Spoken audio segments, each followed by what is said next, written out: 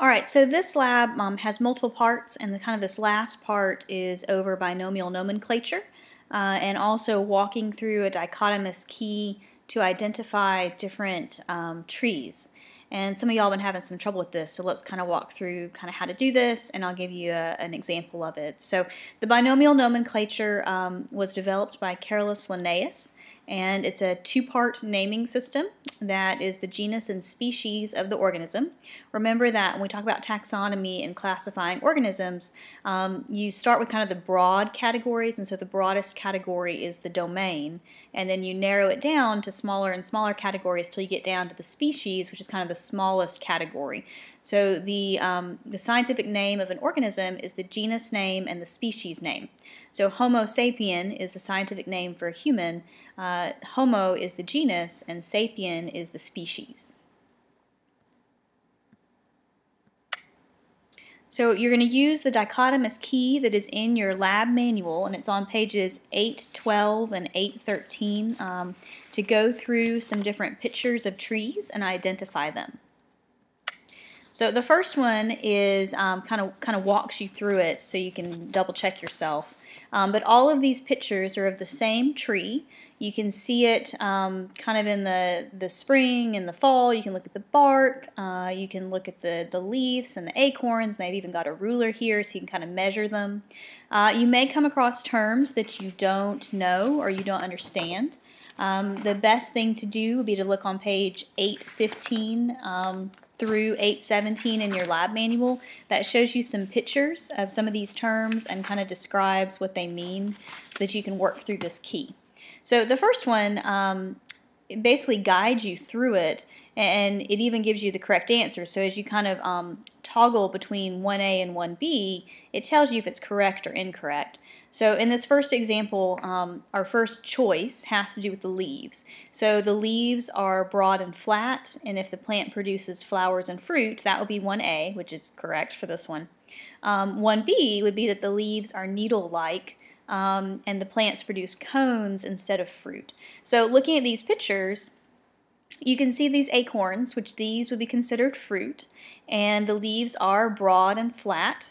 They are not needle-like or scale-like. So if we're choosing between 1A and 1B, 1A is correct, and so when you look in your dichotomous key in your lab manual, under 1A, if you choose that, then you go to step 4 on the dichotomous key, which is on the next slide as you work through this. So step 4 says your two choices are either that the leaves are alternately arranged on the main stem, or the leaves are oppositely arranged on the main stem. So I think the easiest way to look at this is actually down here, because you've got a leaf attached to the stem, and then you can see where there would be two other leaves on the opposite side of the stem, and these alternate. They're not parallel, they alternate. So that would be 4A, would be leaves are alternately arranged, and so you proceed to item 8 on the dichotomous key, which is on the next slide. The leaves are simple, would be 8A. 8B would be that the leaves are compound, so a single leaf blade versus multiple leaflets. In this example, we have a single leaf blade. We don't have multiple leaflets. So that would be 8A, so you would proceed to item 17 on the dichotomous key. 17, your two choices are either the leaves are toothed, lobed, or with spines, or the leaves are smoothed-edged with an occasional tooth. So as it tells you, because it gives you the answer, the leaves are toothed or lobed, and they do have spines on the edges. You can see that in this picture. So 17A, the next step would be proceed to item 21 on the dichotomous key.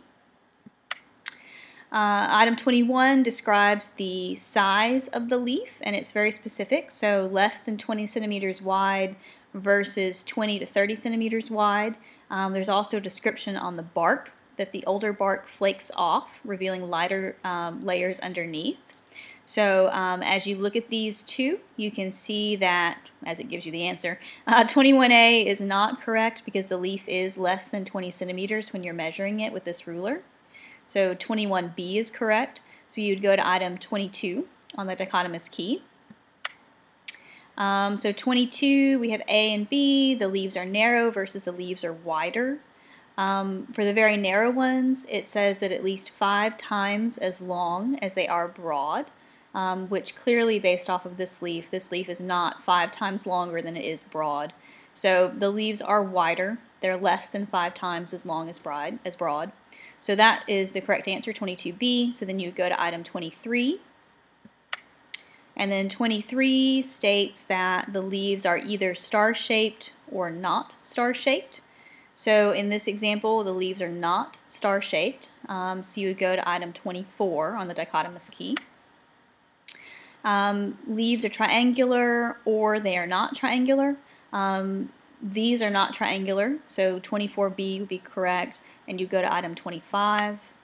And then we do have an acorn, so 25B is the next step, and that is correct. So you go to item 26. And we've got either clefts in the margin with them ending at a sharp point, which is correct, or lobes without points. And so the correct answer for this is the Shumard's oak for this particular example. So in your lab handout, I believe that's given to you as the specimen 1. So what you're going to do is you're going to write down all of the key steps as you go through them. And then when you get to the end, you'll have the scientific name and the common name. So let's look at the next example.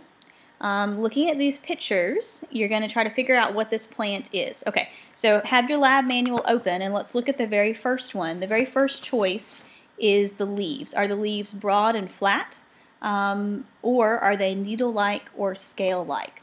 Well, this leaf is broad and flat, so that would be 1A would be the correct choice for that first step. So on your lab handout, you would write 1A as your first step. And then on your dichotomous key, you'll see that 1A leads to question 4.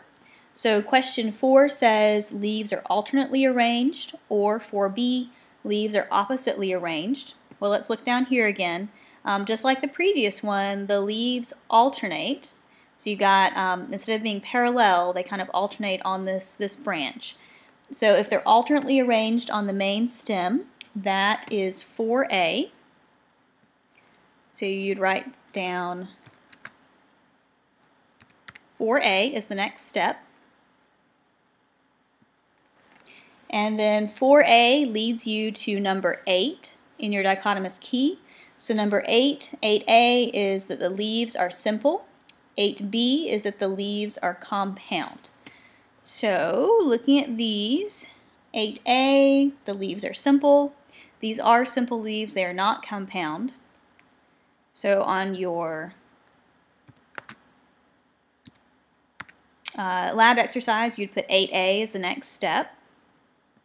All right, so 8A leads us to number 17 in your dichotomous key, which is on the next page. 17A is that the leaves are toothed. 17B is that the leaves are smooth. This is a very smooth edge to this leaf, so the correct answer would be 17B. So let's put that on our handout. All right, so 17B, so this is kind of our first time that we've diverged from specimen 1. 17B, so in your dichotomous key, 17B leads you to step 18. 18A is that the leaves are large, 15 to 25 centimeters long. 18B is that the leaves are smaller than 15 centimeters in length. So let's look down here. Each of these increments is a centimeter. And that looks like it's going to be that the leaves are smaller than 15 centimeters. Okay, so if they're smaller than 15 centimeters, that will be 18B. All right, so that's the next step on the key. 18B leads you to question our step 19 on the key. 19A says there are thorns at the base of the leaves. 19B is that there are no thorns.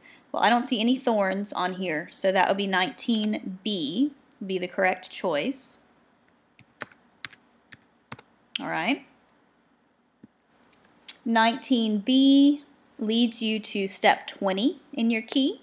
So 20A describes a leaf that is 4 centimeters long with the smooth margins.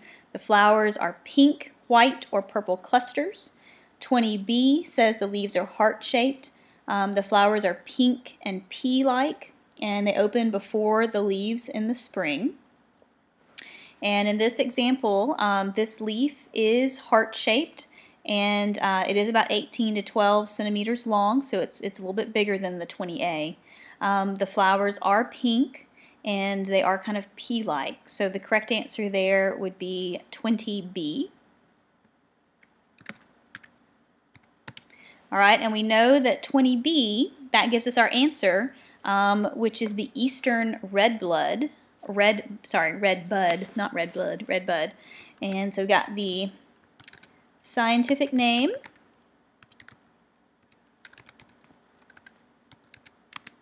and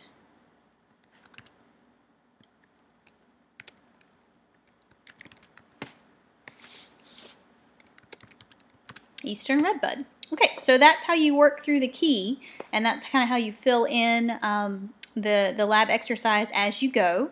You should get all different trees, so make sure you're not getting the same tree over and over. They should all be different, and make sure you fill in the scientific name, and then you can look up the common name based off of that scientific name. That should be pretty easy to find. That's on page 814 in your lab manual.